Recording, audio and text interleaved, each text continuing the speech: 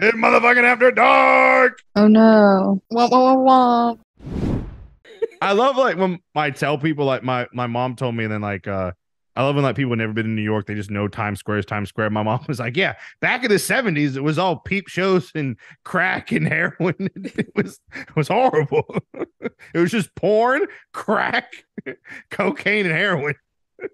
That's when my family got out of New York City. Whoa, They were those are like- the good old days. They were like, no, we're going to Michigan circa like 1970. They Fuck were like, this. they were like, we traded this for a bead, and look how they fucking destroyed it. We'll go to Michigan and hang out with the Ojibwe. Yeah, At least they got rice and lakes. Yeah. I'm imagining you like under your bed with your ham radio and like a candle. Shut up, Mark. It's no, like it's like the full one- immersion. Yeah. Wait, oh, Hawaiian, yeah. I have the radio that does the AM, FM, and the weather that you can wind it up. Yeah, as you can I take it camping. The first time I went camping, it was like literally tornadoes were like popping off around like the national park we were in.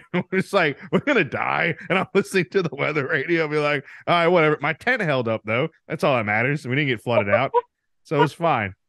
And Mark, Do you- yes, I do have a bed frame, so I could hide under my bed frame if I Do you have want. any canned beans? That'd complete the. I do. But they have these like lemon cakes, and I see them, and I want to get like a batch of them. They cost a lot of fucking money, but the lemon cakes put like 3,000 calories a piece. And I was like, this is fucking great. I could just have these little lemon cakes and cut them up, and I could have my 3,000 calories and run through and fucking shoot zombies. And what I mean by zombies, I mean, redacted. And people who don't agree with me politically, and it'll be fun. You people who are morally reprehensible. Exactly. Trump supporters. Don't put that in the preview. Why are you holding a Be knife, careful with Nelson? that. Put the knife down. Now, First off, I got a sharpener. I got a whetstone, like at different degrees of stuff like that. So I've been sharpening all my knives.